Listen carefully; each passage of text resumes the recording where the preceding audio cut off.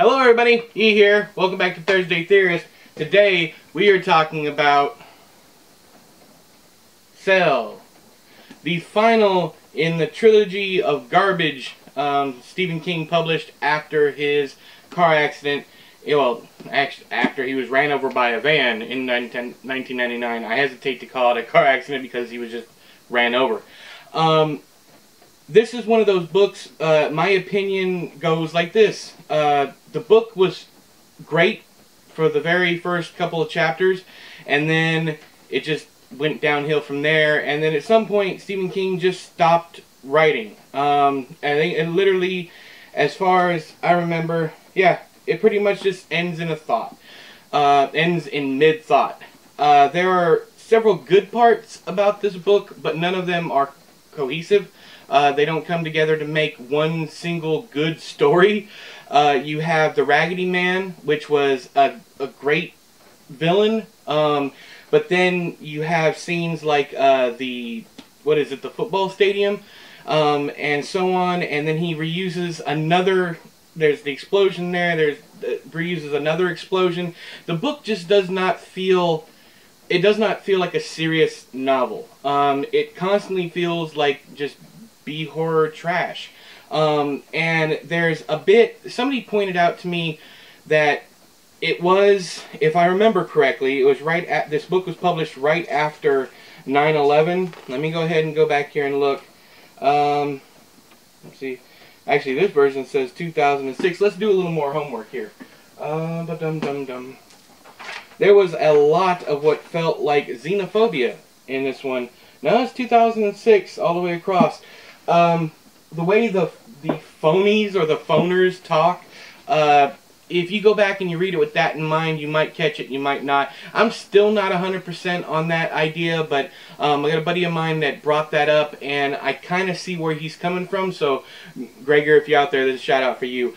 How does this one tie into the Dark Tower? It's pretty simple. I mean, there's two definites that tie it into, there's one definite and one maybe.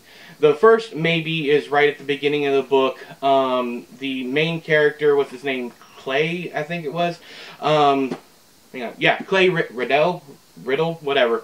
Clay is a graphic artist, comic artist, and he is working on a story called The Dark Wanderer, and about an apocalyptic cowboy story. So that's got Dark Tower written all over it, but the hard evidence that this one connects is Charlie the Choo-Choo is mentioned in this one, and he of course is also mentioned in The Wastelands, and I don't know if you guys can see it up there. Just lean it, let camera lady lean it back. The actual book right there, Charlie the Choo-Choo, that King went back and had done afterwards. So, funniest part about this paperback here, I think this is interesting. Lisey's story came out, of course, after Cell, but in this one, there's actually a bit from Lisey's story at the back. And the reason I think that's funny is because these two books couldn't be more different. You have B-rated horror, and then Lisey's story is King's first literary hard attempt at literary fiction. But have any of you? This is one of the only Stephen King adaptations I have not watched. It has the dynamic duo from the 1408 adaptation. It's got Samuel Jackson and John Cusack. But I have heard so many terrible things about this. How the movie feels unfinished, just like the book did. So have you seen the adaptation? If you did, let me know what you think down there. I might actually give it a shot if somebody that I trust can tell me that it's worth a watch.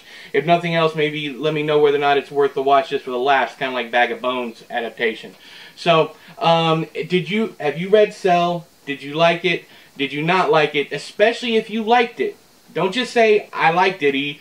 I want you to tell me down there in the doobly-doo why you liked it. What you liked about it.